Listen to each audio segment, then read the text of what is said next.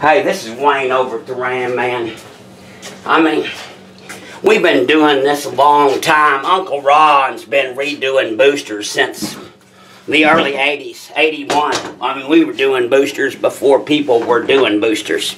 And since we's a one-man show, we really quality control things. Now, Midland Rosses they are difficult because their tolerances are very loose, and compared to a Vendix, it's night and day.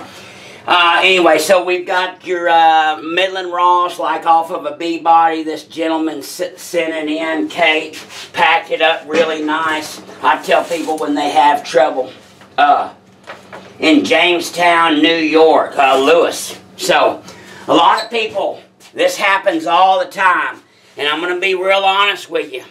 Only about 1 in 10 or 1 in 20 that ever comes here has any problem at all. But people, they can't test them, don't feel confident to test them, won't do a little field test, and I tell them, you know, just box it up and send it in. So we got this vacuum booster right here, like I said, for a B-body. It's a Midland Ross.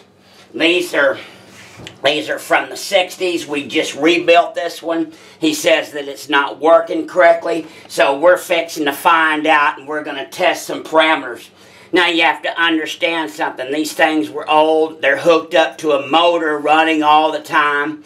They are not designed to hold vacuum indefinitely for hours. That was never their design. So here we go. Let's fire this engine up.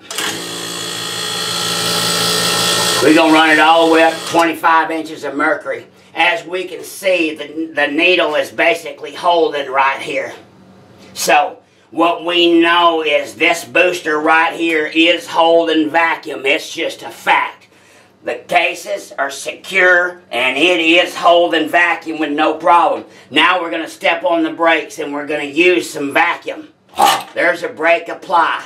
We applied the brakes, and we stopped. Now you notice that we used up some vacuum in the reservoir, and the needle is staying stationary. That means that the booster's doing exactly what it was supposed to be doing. If the poppet valve or the directional valve would mess up, we would see this vacuum drop off when we let off the brake. But when it stays stationary, right there, that's what you're looking for. Textbook. You see it staying right there. That means it's not bleeding off. Bleed off. Bleed off. So, right there. So, this back booster, we've already checked it. 2 parameters. Great hydraulic integrity. The needle doesn't lie. It doesn't bleed off at all. At all. You got to remember, this is a minute gauge right here. And it recovers well. Watch what happens with keeping the motor running. It recovers, recovers, recovers, recovers, really fast, recovers, recovers, recovers. If the valve was messed up, it wouldn't recover either. It's the control valve that allows it to recover and keeps it from bleeding off. That's your parameters. So, this booster right here, it is a fact of life that it works textbook. We couldn't make it work any better if we wanted to. Wayne, I think you're full of shit. I'll give you $1,000, make it work better. I'd have to tell you, boss, can't do it. The facts are the facts.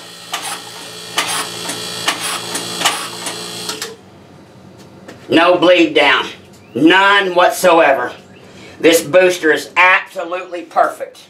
There is nothing wrong with it at all.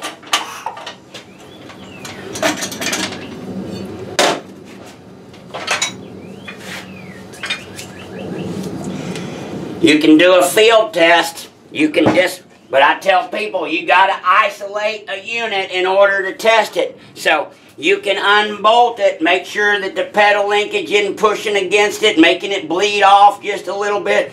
way you test anything is you isolate it. So now we've taken the booster off the car. Hell, you can fire up the engine, take your little vacuum hose or extend it, and you can do this stuff at home before you send it off to me. Stick your vacuum on there, get you some vacuum, take that hose off. You can let it set there for a minute. If you pull that check valve after 30 seconds or 45 seconds and you hear that sucking sound, common frickin' sense tells you that the can holds vacuum. Common sense will tell you that the can is holding vacuum. You with me? And so here you are, you're standing here, you've got your charger, it's running right here, you got the old lady in the cab, and you can do this yourself.